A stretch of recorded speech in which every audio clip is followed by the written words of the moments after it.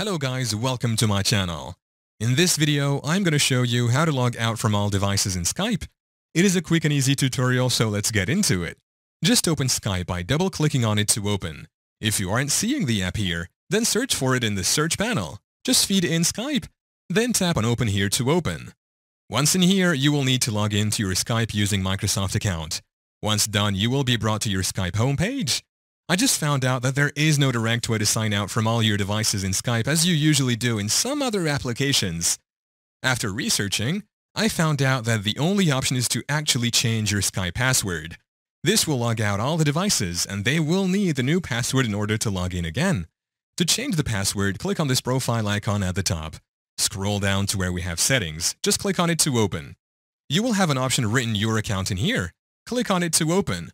A new page will now be opened in your default browser. Scroll down to where we have changed password. Here it is. Just click on it. You have to remember the old password though. Once you are done, save the changes. Yeah, that's how to log out from all devices in Skype. Thank you for watching. If this video was helpful, please leave a like and subscribe to my channel for more videos like this. And click on that notification bell to never miss an update.